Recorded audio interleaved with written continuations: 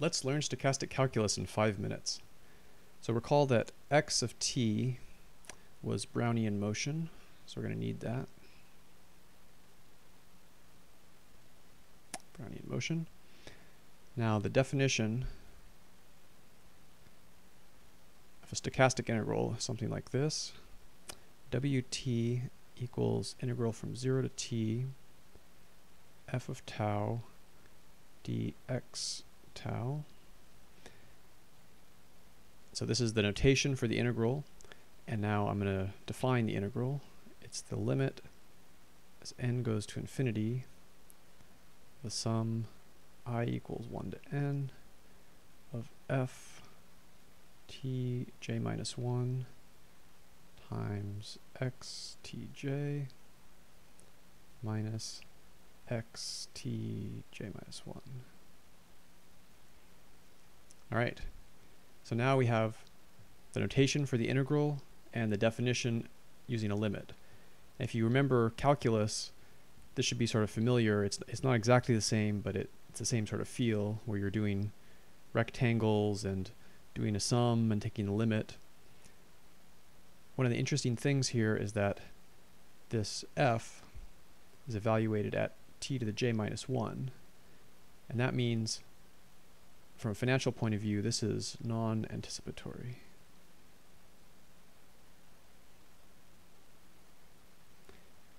So when we think about what this means, this is the part where we do something in our portfolio, and then here is the result. So at time j is it's one time step in the future, and j minus 1 is the present. This shows what happened after we took some action in the portfolio. And as the limit, as n goes to infinity, we can be hedging and changing our portfolio faster and faster. But because we're always evaluating what we're doing at time j minus 1, then this result goes from j minus 1 to j to show what happens. That means we're never anticipating the market. So that's an important philosophical point. So here's the definition. This is a little bit unwieldy, so there's actually a nice shorthand. So the shorthand is dw equals f of t dx. And you can see here we're just taking the derivative, both sides, so nothing too surprising. Another thing we can do is we can write this integral with a random part and a deterministic part. So something like this.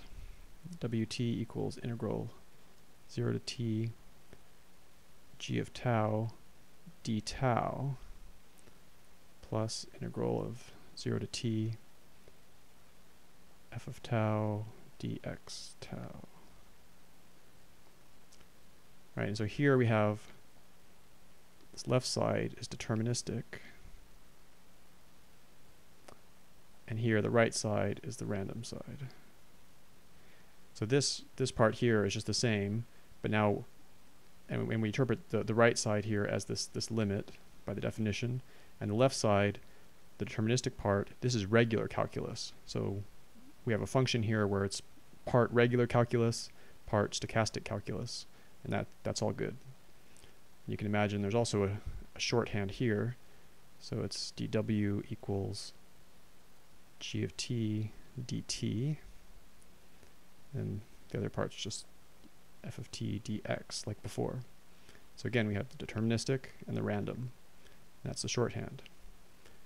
Okay, so now we have a definition of stochastic integrals, and we can presumably use the definition and work out problems, but that's very tedious, so we'd actually like a method of computation. So in regular calculus, if we had f of x equals x squared, then we could say df equals 2x dx. This is regular calculus. Can we just do that? It turns out, no. We can't just do that. So we have to come up with new rules of doing derivatives in stochastic calculus. So what are the new rules? the rule is Ito's lemma.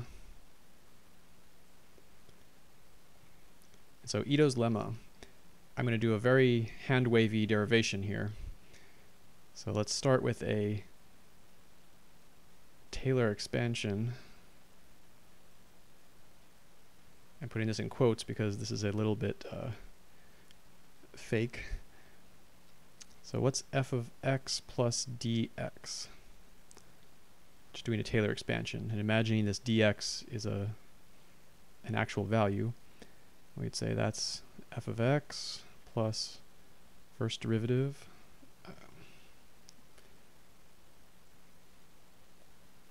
times dx plus second order stuff, d squared f dx squared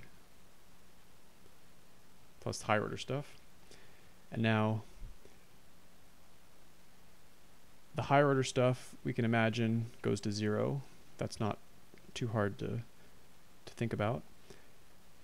The next thing is a rule of thumb that dx squared equals dt. So why would that be? This actually makes a lot of sense to me. So this is not actually true. This is false, but you know, this makes sense because of a lot of the calculations we've been doing with variance and quadratic variance.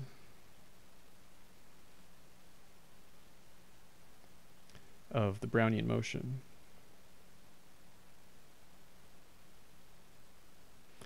And so if you've worked out these calculations, this should be totally unsurprising. And so if we plug this in and we imagine that f of x plus dx minus f of x, that's kind of like df. Then we can imagine this is df equals df dx dx plus half d squared f dx squared. And instead of dx squared, we get dt. And there you go. There's Ito's lemma. So this is how we can do calculations. And so in our example, so we had f of x equals x squared. Now what can we do? What's df?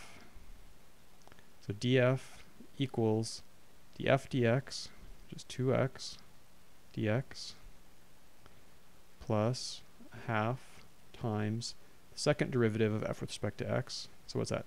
First is 2x, second is 2, and then dt.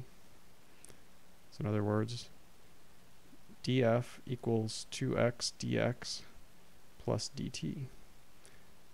So there's our example. It worked out. We can do calculations now. So Ito's lemma, it's pretty neat. Good to know.